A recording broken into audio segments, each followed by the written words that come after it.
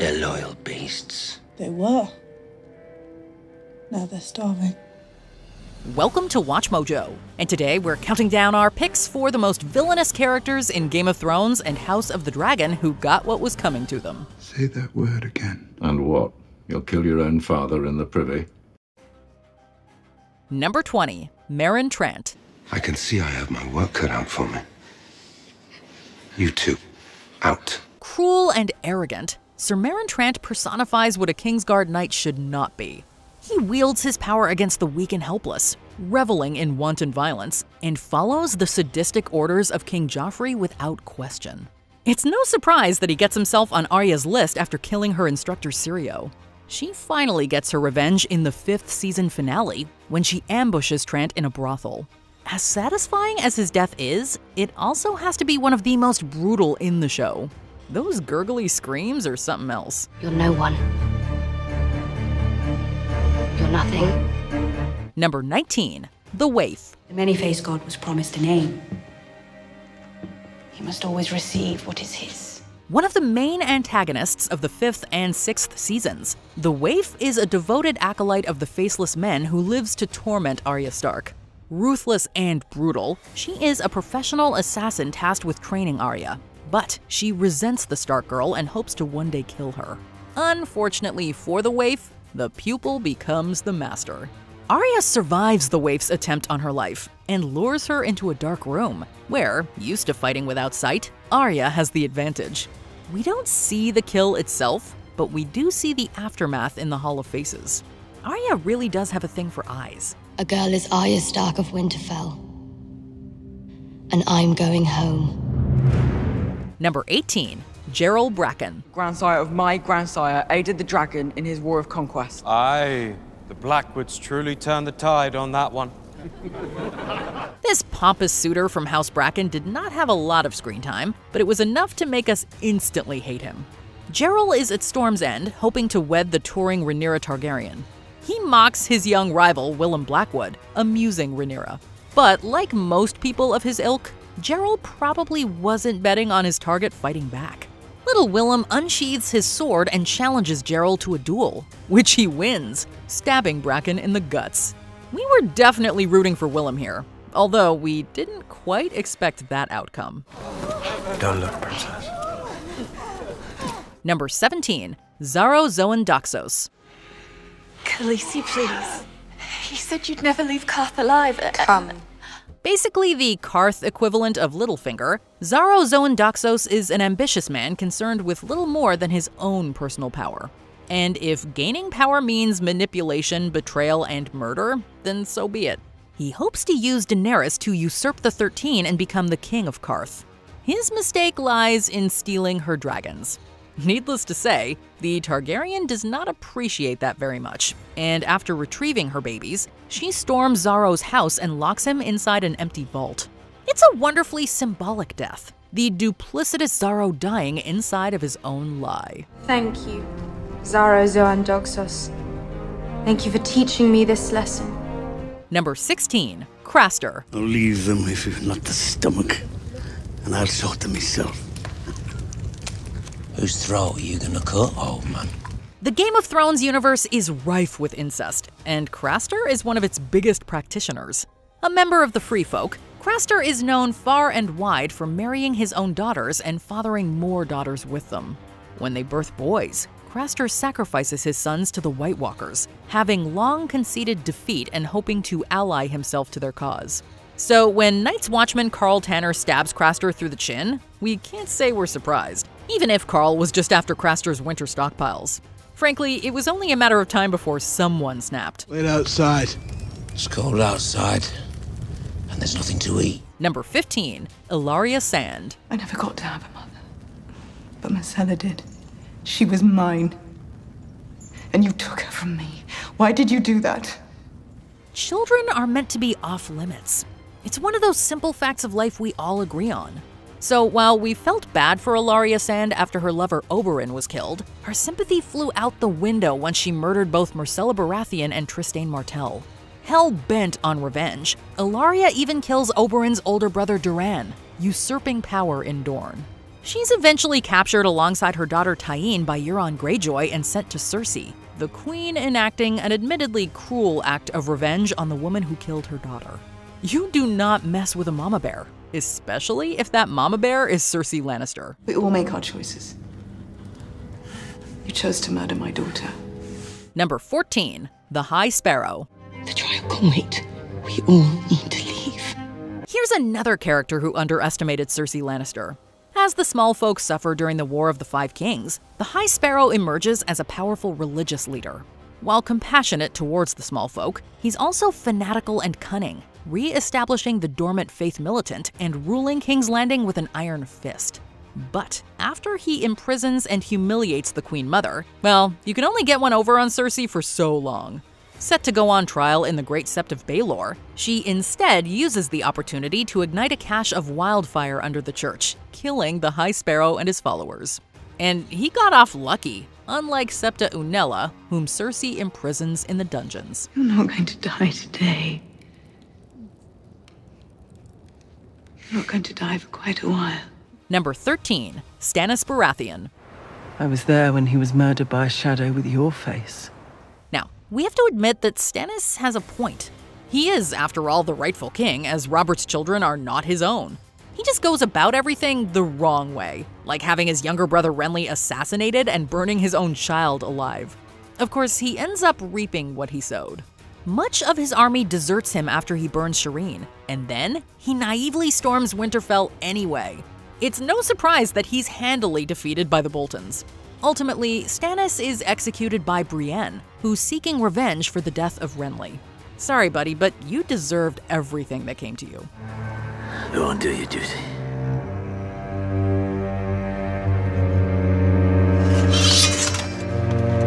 Number 12. Craghas Drahar. I have ordered 10 ships and 2,000 men to set sail from King's Landing, to join the effort in the Stepstone. Known as the crab feeder to his enemies, Craghas Drahar is the self-styled Prince Admiral of the Triarchy, an alliance of free cities over in Essos. He gets the attention of Westeros when he blockades sea lanes in the Stepstones, plundering Westerosi ships and feeding their crews to the crabs. You know, it's not often that we side with Daemon, but in this case, we just can't help ourselves. The Targaryen prince storms the island of Bloodstone with the help of Laenor Velaryon astride sea smoke and pursues the crab feeder into a cave. He then does his business with Dark Sister, and the results are grotesque. Still, the guy deserved it. It is instead my hope that this aid will deliver the victory that has thus far evaded us. Number 11. Gregor Clegane. Whether you know him as Sir Gregor, the Mountain, or essentially just a massive undead husk, Gregor Clegane was quite the brutal character. He was responsible for killing some of our favorite characters. Not only that, but he tormented his brother Sandor in their youth, a character we grew to appreciate as time drew on. You say your brother gave you that sword.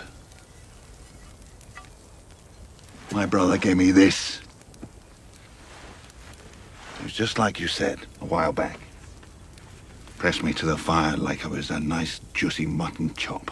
As the series wound down to a close, we knew Clegane Bowl was coming, and in the penultimate episode, Sandor finally confronts his zombified brother. Hello, big brother. On the steps of the crumbling Red Keep, the two have a rough-and-tumble brawl for the ages.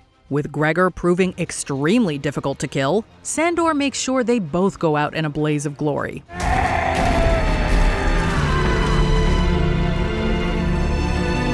Let's just hope Gregor is actually dead for good.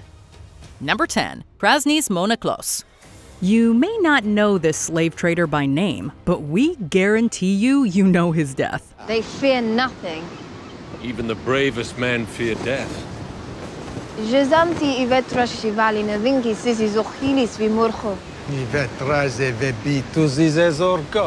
Operating in Astapor, Krasnys Monoklos was one of the most arrogant, disrespectful people in the known world, as if his profession wasn't bad enough. Over the course of 3 episodes, Krasnys negotiates with Daenerys Targaryen over the sale of his unsullied army. Believing her to not speak Valyrian, Krasnys insults Daenerys to no end with his misogynistic tongue. Las Angoda. Indas luhazila megalebo vajib misa ziaruho morchizi. Eventually, Daenerys agrees to trade Drogon for the Unsullied. However, Daenerys not only reveals she can speak Valyrian, but has Drogon roast the traitor on the spot before taking the army for herself. Dracarys.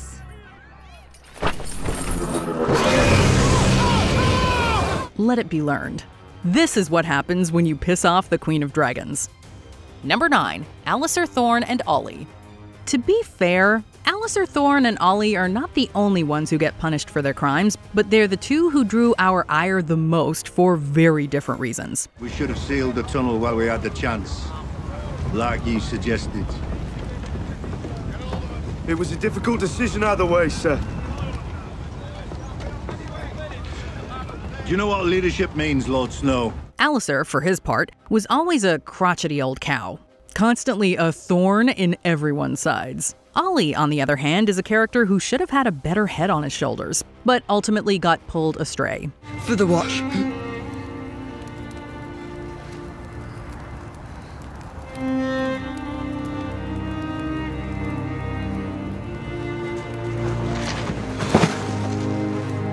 In the Season 5 finale, several men of the Night's Watch ambush their Lord Commander Jon Snow for his controversial leadership decisions and do him in for the Watch. Thankfully, Jon comes back to life and makes sure his first order of business is returning the favor. If I had to do it all over, knowing where I'd end up, I pray I'd make the right choice again.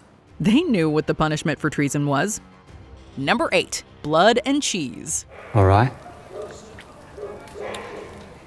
What if we can't find him?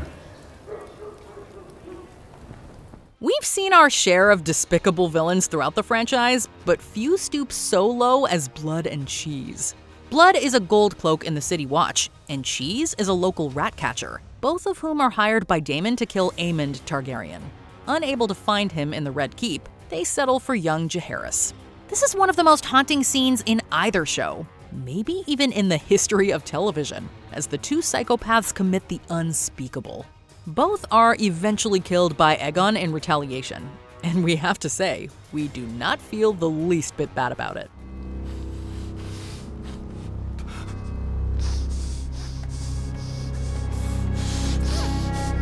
Number 7. Joffrey Baratheon. For a little over 3 seasons, no Game of Thrones character infuriated us quite like Joffrey Baratheon. One word, and I hit you again. I'm telling Mother. While he started off as nothing but a brat, everything was exacerbated when he inherited the throne. He constantly took to sadistically tormenting those beneath him, and even needlessly had killed ostensible series lead Ned Stark. So long as I am your king, treason shall never go unpunished. Sir Ilyn, bring me his head. Honestly, his comeuppance probably should have come a whole lot sooner, but boy was it gratifying when it did. During the wedding feast for his union to Marjorie Tyrell, Joffrey is poisoned and starts convulsing in front of everyone. It's not long before the Boy King's face turns different colors and he takes his last breath.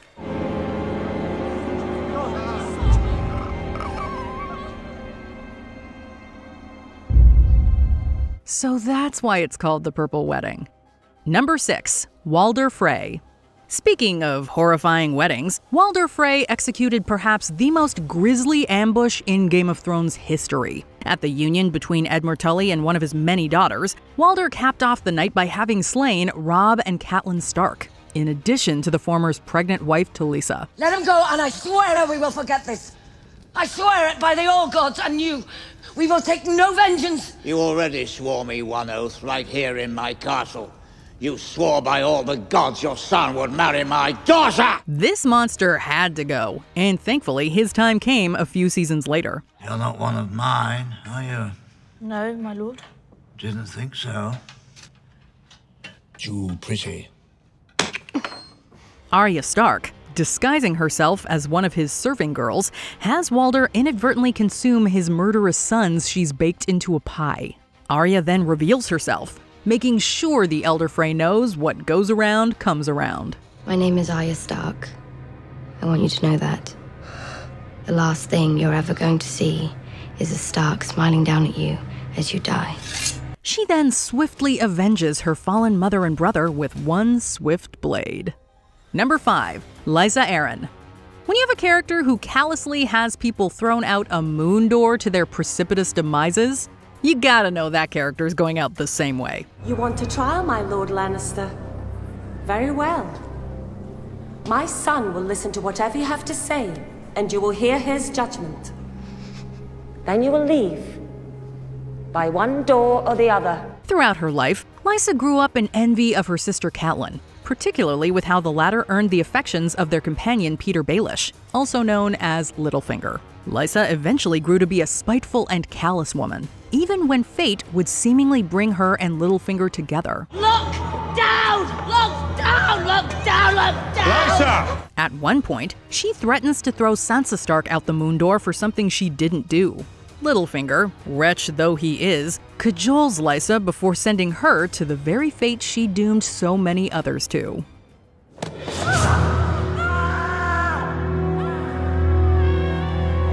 Number 4. Viserys Targaryen. I want what I came for. I want the crown he promised me. He bought you, but he never paid for you. The third of his name, not to mention the worst of his name, Viserys Targaryen sought to reclaim the Iron Throne.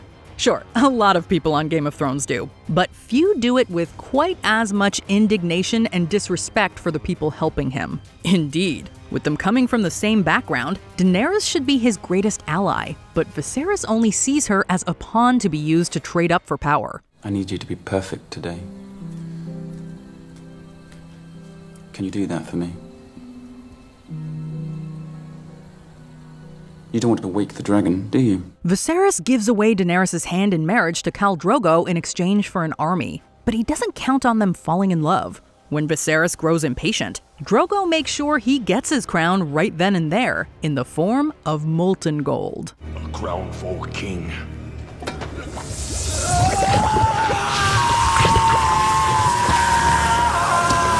Number 3. Littlefinger. You stand accused of murder. You stand accused of treason. How do you answer these charges? Lord Baelish. Having plotted and schemed for his entire life, Littlefinger had more coming to him than anyone. Seriously, even though Littlefinger's reach exceeds his grasp, he essentially instigates a great portion of the show's events, and by proxy, a great amount of misery. I did warn you not to trust me. By orchestrating the murder of Jon Arryn, Littlefinger had a great ripple effect on Westeros. But thankfully, that ripple turned into a tsunami and eventually swallowed him whole. None of you knows the truth. You held a knife to his throat.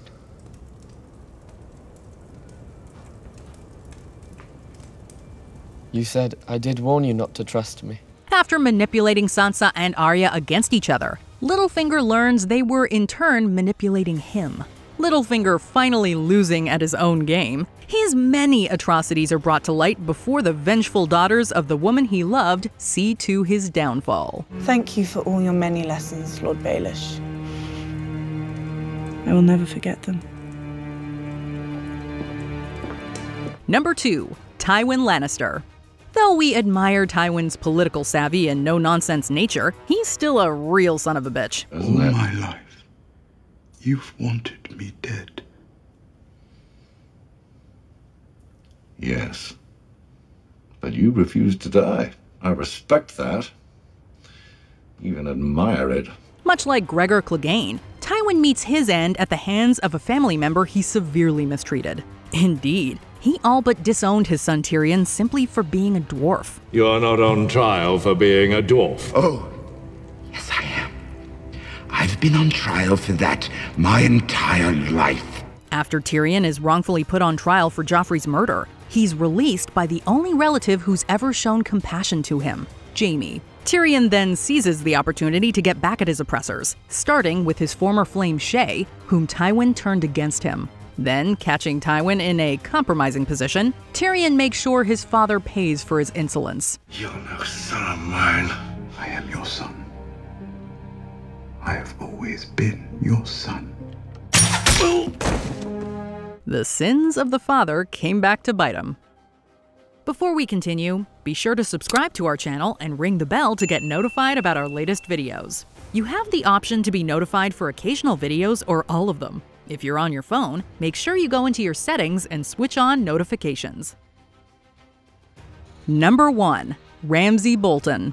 Our time together is about to come to an end.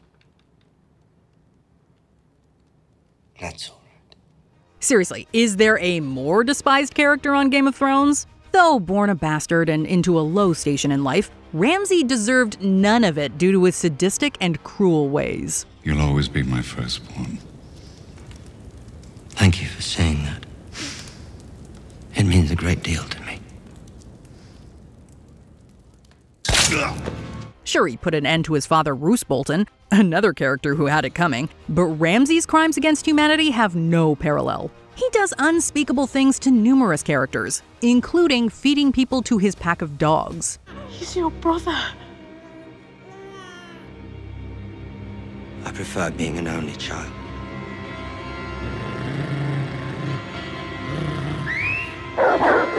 In a true display of karmic justice, Ramsay is captured and detained following the Battle of the Bastards. His unwilling wife Sansa makes sure he pays dearly, letting loose on him the very hounds he used to bring about so much death.